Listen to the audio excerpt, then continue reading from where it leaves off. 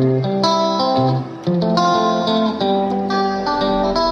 hey guys, welcome to my bathroom in Europe, and otherwise known as a water closet. So we've been thinking about doing this video for a while because coming from America, there are a few different things in the bathrooms or water closets or toilets in Europe that may be different from the US.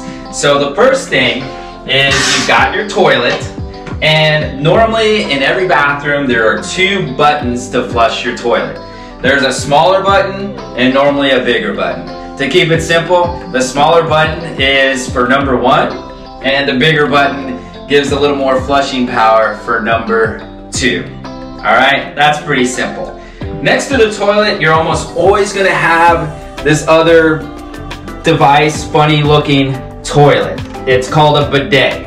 So, let's see if we know what the bidet is for.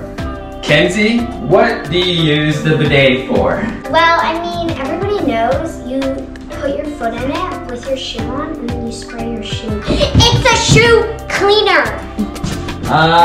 Nice try, but Parker, what do you think? It's a colon cleaner. A what? A colon cleaner. Okay, well, Parker's pretty close to being right. So, the bidet. Most adults kind of know what they are, but we really don't know how to use them. And I know I didn't know how to use it really as well either, but I've tried a couple times and think I figured it out.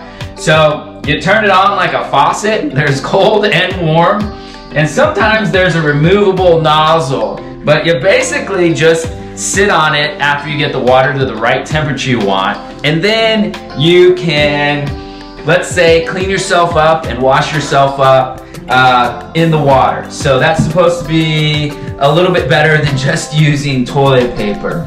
When you're done, there's normally a towel, but this is one of the smaller bathrooms that we've had in Europe, next to the bidet where you can wipe your hands and your nether regions, I guess. So the big key point is if you see a towel next to the bidet in any of the bathrooms that you go to, do not think that's a hand or face towel. It's not. Alright, aside from the bidet, the flushing buttons, there's another important thing to note in a lot of European bathrooms. I don't know how to say this, but sometimes when you go number 2, the way the toilets are designed, let's say the number 2 doesn't always go directly into the water, so you may leave some markings, if you will, on the porcelain of the toilet.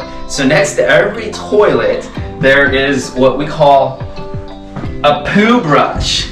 So sometimes, out of respect for others using the bathroom after you, you may have to take the poo brush and maybe just do a little cleanup in the toilet so as to not leave any remnants of, let's say, number 2. And then, obviously, be sure to please wash your hands. Lastly, let's see, bathrooms. Normally, not in this bathroom, there's a washer in the bathroom, so you do your laundry in the bathroom as well. So that's another different characteristics in the bathroom in Europe. And then our washer is actually downstairs in our other bathroom. And then lastly, when you're taking showers, there's usually, typically, depending on where you're at, maybe only 20 minutes of hot water. So if the little ones take a long shower, you may want to limit them, because if you're going to take a shower next, you may not have any hot water. So anyway, do it again! Bop, bop.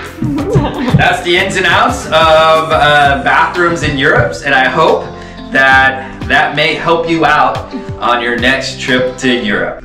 And as a disclaimer, Brooke wanted nothing to do with this video. She's behind the camera right now, and I don't blame her. So thanks for joining us, and thanks for escaping the bubble from my Euro bathroom. Ciao. Rock the